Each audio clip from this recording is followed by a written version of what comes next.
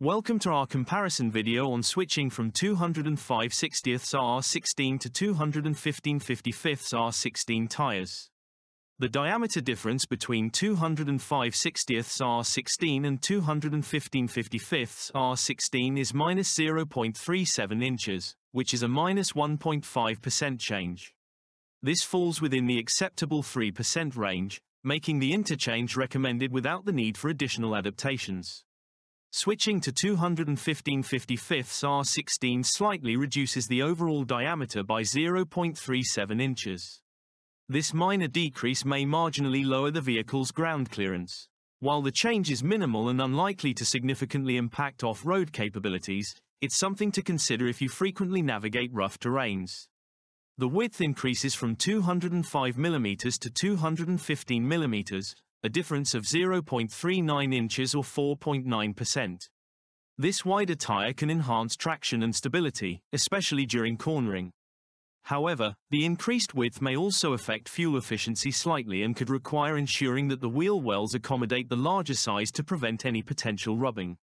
The sidewall height decreases from 4.84 inches to 4.66 inches, a reduction of 0.19 inches or minus 3.9%. A lower sidewall can improve on-road handling by reducing tire flex, leading to a more responsive driving experience. However, it may also result in a slightly firmer ride and less impact absorption over rough surfaces. With the change in tire size, there is a slight discrepancy in speedometer readings. At a speedometer reading of 20 miles per hour, the actual speed will be 19.71 miles per hour.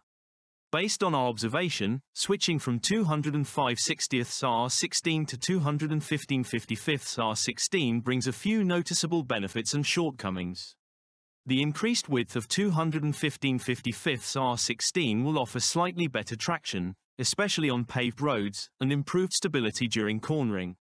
However, the reduction in sidewall height and diameter might lead to a firmer ride, especially on rougher terrains, and a slight decrease in ground clearance.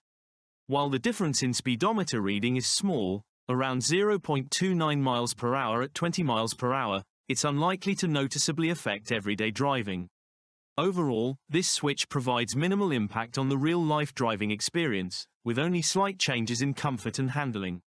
Thank you for watching our comparison between 205/60 R16 and 215/55 R16 tires.